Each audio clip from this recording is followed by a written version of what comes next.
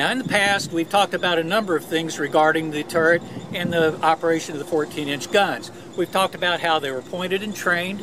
We talked about how ammunition was brought up from below and how it was loaded into the guns. We've even talked about how the barrels themselves were constructed.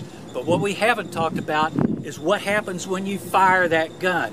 What happens to that projectile to make it leave the barrel. Now, it's a radical environment. That projectile only takes about 55 thousandths of a second from the moment that is initiated till the time it leaves the barrel. During that time, and the distance of 45 feet that it moves through the rifle bore, it goes from 0 to 1,840 miles per hour. It goes from no rotation at all to a rotation of 5,500 RPM. Now, that exposes it to several thousand G's of acceleration force. Now, how in the world can it survive that? Well, it did. And in fact, it survived well enough to where it was able to fly accurately and follow a predetermined ballistic path to its target. So we're going to talk about the components involved: the projectile shell, the powder and powder bags, the primers, and the primer lock that is used to fire that primer and get the whole thing going. And we're going to do that over a couple of videos.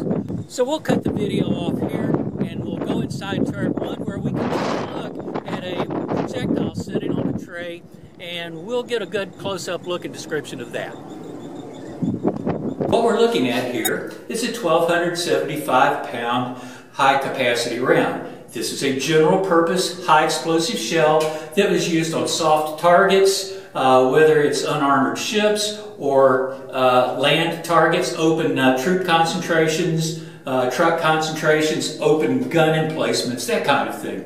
The other type of projectile that was used was an armored piercing round that was used to defeat hardened targets, whether it was armor on ships to pillboxes with concrete reinforcement, that kind of thing. Now, it required two very different designs to accomplish the two sets of purposes, but they did share some important characteristic features. We're going to break this down, and first of all, from the nose of the shell back to here is called the ogive. This is the curved part of the shell that follows a very precise formula to give best aerodynamic efficiency. Now, what you can't see is right here, there's a slight bulge in the shell. This is called the borelette. This, along with the driving band, were the only 2 points of the shell that actually touched the inside of the bore, or what are called the rifling lands. And this was important because this minimized the amount of friction of the shell moving through the barrel. And so that it promoted the maximum amount of acceleration as the shell moved through the bore. Now, I've already mentioned the driving band. The driving band arguably is the most important feature of the shell, and we're going to go into that in much greater detail. And then finally, we have this base of the shell, and they're mounted in that. On the back is the base plug location, and where the what's called a base detonating fuse was mounted, and also the indentions used to attach lifting eyes that would allow the shell to be transported. Let's take a closer look at the driving band. Arguably, I feel like this is the most important feature of the shell, because this is what, in a sense, makes everything happen. This was made of a copper alloy, and it served actually 4 different functions. Let me move the light around to where hopefully it becomes a little more obvious. If you look at the forward edge of that, you'll see that it's tapered. As the shell was rammed home, that taper was what hit the forward slope, or the compression slope in the powder chamber, and ease that driving band into it. Now behind that, you'll see that there's 4 raised points. There's one right at the back of the taper itself. Then there's 2 more behind that, and then a third that's the forward part of that skirt. As the projectile was fired and started moving through the bore, the rifling cut into those raised bands in a process known as engraving, and since that rifling is spiraled, as it moved, that's what grabbed the shell and forced it to spin up from 0 to 5,500 RPM. Now directly behind that is that raised skirt, and if you look, you'll see that it's actually kind of hollow behind it. Now this skirt provided what was called a gas check. Remember, those pressures could reach 36,000 psi behind that shell. And what you had to prevent was those hot gases shooting past that skirt. And so what had happened was when that pressure built, it would force that skirt open to where it sealed tightly against the bore and acted as a gas check. Without that, the gases squirting by the shell would prevent the shell from reaching its maximum velocity, and even worse, hot gases jetting through between the shell and the bore could do what was called gas cutting and would damage the bore. The other thing that skirt did was when the projectile was rammed to its final position in the bore, it jammed up against the forward or compression slope in the powder chamber and literally jammed the shell in place, so that it was held fast when the barrel was elevated and it wouldn't slide back against the powder bags. So you can see this required a very careful design. There's one last feature. You see these three grooves that are cut between those bands and then that hollow space behind the skirt. There's an extremely good reason for those being there. Just because you cut that and engrave those bands doesn't mean that you don't have to do something with the copper that was displaced. It doesn't just disappear. Well, what those grooves did is that provided a place for that copper to flow. And by doing that, the copper wasn't left as residue in the bore that not only fouled the bore, but in extreme cases could cause what was called copper choking that would increase pressure in the bore even to enough levels to where the gun barrel itself could be damaged. Now that we have an idea of common design characteristics, let's take a look at the two shell types, their individual features, and how they're made. The first things to notice is that the high-capacity shell is made from a single forged casting, while the armor-piercing shell has a two-piece design. Even more noteworthy is the armor-piercing shell has a very small explosive charge of a little under 23 pounds, while the high-capacity shell has almost 5 times more. These two features are the keys to their difference in function. The armor-piercing shell is immediately identified by a black painted body, and its explosive defiller is identified by the yellow nose. This shell has a particularly difficult role to fill. It must punch through large thicknesses of Class A surface-hardened armor and penetrate deep inside a ship before exploding to destroy critical components and disable or sink the target. Defeating high-quality armor is equivalent to an irresistible force meeting an immovable object. To do so, it cannot simply punch a hole through the armor. It must crash through using the immense force of millions of foot-pounds of kinetic energy contained within its mass and speed, surviving the collision intact enough to continue its trip deep into the ship. This cannot be done using a shell having a pointed nose. The design concentrates too much of the shock of impact in the tiny area where the nose strikes the armor. The inevitable result is the shell will shatter on the armor without penetrating. Another problem with a pointed nose is shell striking angle. Practically all shell strikes happen at some angle. The further the shell has to travel to the target, the higher the striking angle will be, and it doesn't take much of an angle for the shell to simply deflect or ricochet off of the armor's face. The solution is to use a blunt nose that spreads out enough energy to survive impact, but still concentrated enough to shatter the armor.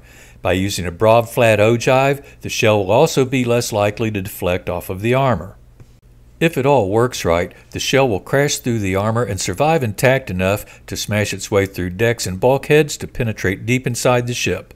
Once there, its explosive filler will detonate and send razor-sharp chunks of steel flying at high speeds that will destroy equipment and kill crew. Let's take a closer look at how the shell and its components go together to accomplish this seemingly impossible task. We start with a body that consists of a heavy forged casting made from what is essentially annealed steel. This gives it a softness that will not shatter or break up when it hits an extremely hard surface. However, it's too soft to penetrate. It needs something else. Coming from the forge, it's machined to provide the proper clearance in the bore, including a borelette that is precisely 23/1000ths of an inch smaller than the barrel's rifling. A wide cannelure or groove is machined close to the base for the driving band. The groove surface is also cross-hatched to give the driving band a better grip so that it will stay firmly attached to the shell when it's forced to spin.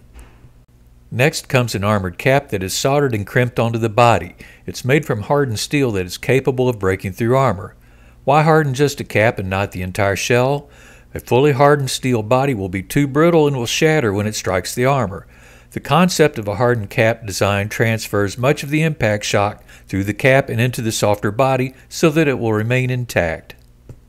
Next comes the driving band that is installed using an incredibly complex radial press that clamps it onto the shell with immense force.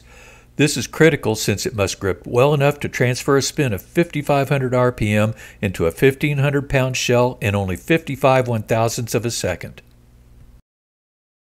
One thing that should be pretty obvious is that the blunt nose will offer a terrible amount of wind resistance to the shell's flight, so a windshield made from very heavy gauge steel is added.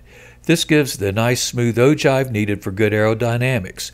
With that, major assembly is complete, but there are a few final steps. 22.9 pounds of explosive filler is poured in and allowed to set, then the base plug is installed to seal the shell. Last but not least, a time delay base detonating fuse is screwed into place. Locating it in the shell's base protects it from certain destruction that would occur if it was mounted in the nose. Being a time delay fuse, it will wait 35 thousandths of a second after impact with the armor to give the shell enough time to reach deep within the ship before detonating. This completes the shell. It is then either warehoused at an ammunition depot or sent to a ship ready for use. There's a problem with armor-piercing shells. The shock of impact with the ship having little or no armor may not be enough to trigger the fuse. If that happens, the shell will very likely penetrate entirely through the ship, creating little damage. The solution for that problem is the high-capacity shell that is designed to explode with great force against soft targets, even though it stands little or no chance of succeeding against heavy armor. Even though it has no cap, it will readily penetrate the thin hull of an unarmored ship, where its instant detonation and heavy exploding charge can create immense destruction deep inside. Let's take a close look at its components and how it goes together. Like the armor-piercing shell, we start with a forged casting. Unlike the AP shell, the body consists of only one piece that has an open nose and base. Both openings are machined and threaded to accept nose and base plugs. The next step is to machine the shell's outer surface, the borelette, and cannelure for the driving band, much the same way it's done on an AP shell. A nose plug is screwed in to close the nose of the shell, and the driving band is installed using the same type radial press used to install it on AP shells. An explosive charge of almost 105 pounds is now poured in, allowed to set, and the base plug screwed into place. The last step is to install a base detonating fuse that is designed to explode as soon as the shell impacts its target. With that, the shell is complete and ready to store at an ammunition depot or sent to a ship. Even though the shell is fully functional at this point, it isn't necessarily the shell's final configuration. While on the loading tray and just before being rammed into the gun's breech, the shell's nose plug was frequently removed and a point detonating fuse installed. By 1944, the fuse would have been a Mark 29 impact fuse that greatly decreased the possibility of failure in a dud. They could also install a Mark 62 time fuse. Time of flight information calculated on a rangekeeper in the main battery plotting room would be telephoned to a loader. Using that, a time was set on the fuse that made it burst immediately prior to reaching its target. This would create an air burst that produced a heavy blast and more than 1,000 pounds of razor-sharp fragments that shredded open targets like troop concentrations and truck convoys. There was a third shell we haven't discussed that was used by the ship during the North Africa landings, then never used again.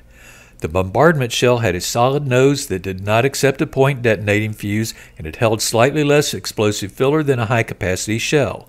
It also suffered a high rate of duds. Between those shortcomings and a need to modify shell hoist on Texas to accept it, the high-capacity round took its place for the remainder of the war. So there you have it, a good look at the 14-inch projectiles used on Texas. Check back for videos in the near future that will discuss other components needed to fire it, the powder charge, the primer, and the firing lock.